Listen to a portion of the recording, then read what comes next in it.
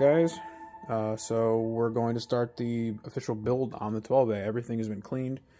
We got new bearings in everything. Apex seals are in amazing shape, so I'm going to reuse those. There's no wear basically at all on them. I think they were pretty much brand new in this build.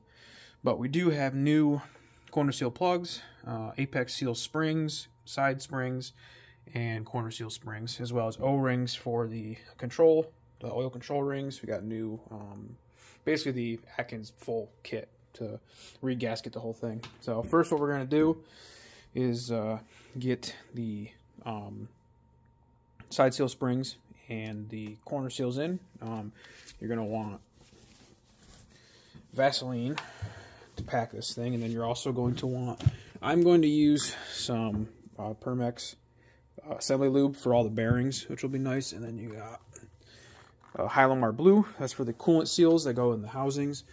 And then you got Honda Bond, which goes on the oil pan. So let's get to it. Okay, so got our new side seal springs, and these go in with the side seals. They help to push them up, obviously. Get these suckers out. And when putting these in, you want the angle of the edge of the springs, which, let's see if you can see this. I'm gonna get this in focus a bit. Here we go. So you can see how it's bent up. You want that to be facing up, so that it pushes the corners of the side seals up. So they go in like so. What I'm going to do to help me push these things along is I'm going to use an old Apex seal spring.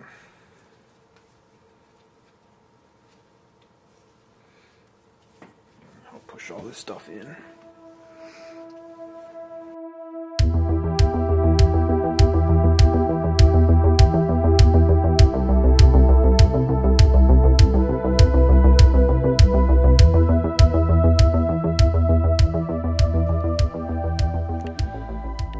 So now I've got all 6 side seal springs in.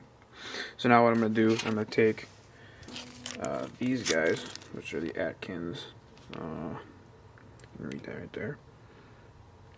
These are the corner seal springs. These are the fatter styles.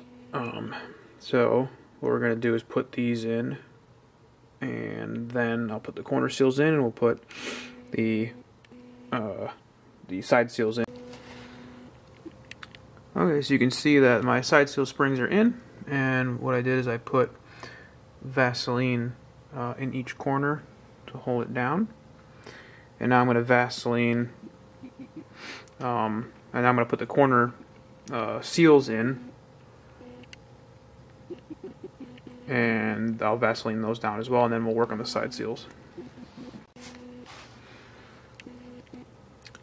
Now I've got corner seals in, so now I'm going to work on the side seals, get those Vaselined in.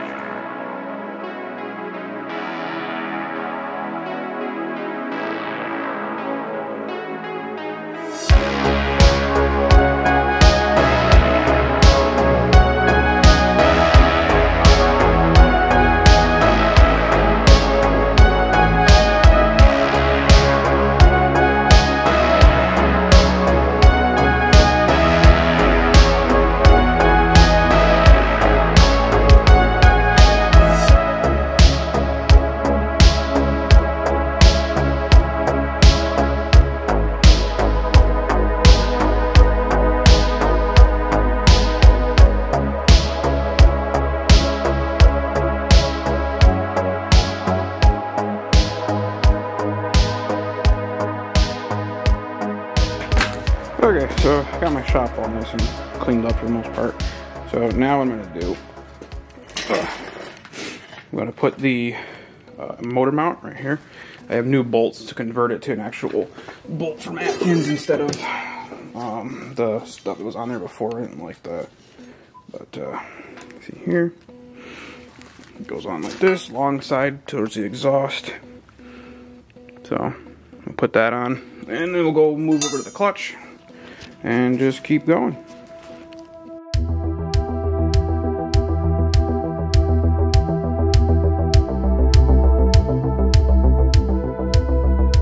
So what I got on this side is I got the, right here, Pack Performance oil feed neck.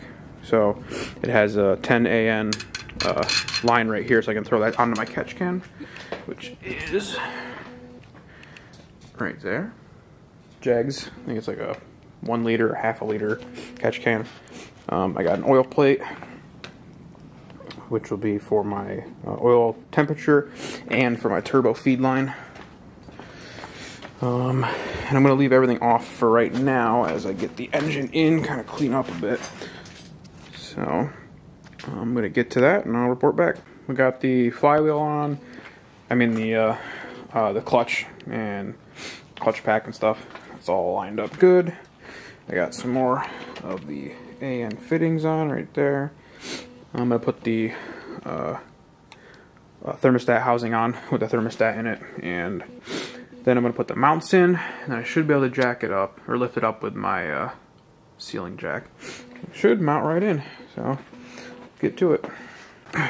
Had to drill out and adjust the clutch slave cylinder. I drilled it out to an M10 by 1.5. The threads were absolutely mangled, just the soft aluminum, and I don't know, when I pulled it off, there was like a, I don't even know what's had, there was like a imperial unit bolt of some kind.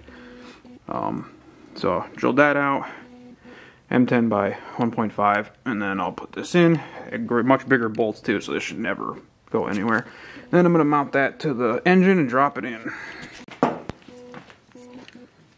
So as you can see, engine's now in. Got everything bolted in for the most part. Mocked up a turbo, so I like the way that looks, but that'll be coming off, and I'm going to be not running the turbo yet. I'm going to tune the ACCFI first and then add the turbo. But yeah, got pretty much most of the way there. Just got to run fuel lines now and the line to the back brake. And then I've got new tie rod ends for all the whole suspension. I got new bushings in there. So I'll be replacing the sway bar links and the sway bar bushings as well. Kind of refreshing up everything the best I can. And yeah, looking pretty good so far. Okay, so I pulled off the turbo so I can mount up my ACCFI kill shot. So then, now what I can do, I just got the distributor in there. Now what I can do is start running all my fuel lines, which you'll notice right here is a 8 AN inlet and a 6 AN outlet. And those will be run all the way back to my surge tank, which I'll be kind of mounting up pretty soon. See if I can give you kind of a good view of what we got going on. So you can see right there is my oil cooler with my fan. I'll have that hooked up to my coolant temperature switch, so it'll kick on when my first coolant temp fan kicks on. And then those are my lines.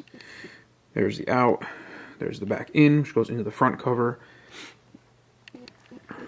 Got Willwood master cylinder for my clutch and master cylinder for my brakes. Still got to run one more brake line to the rear brakes, but that'll be quick and easy. So I will update you as I make progress.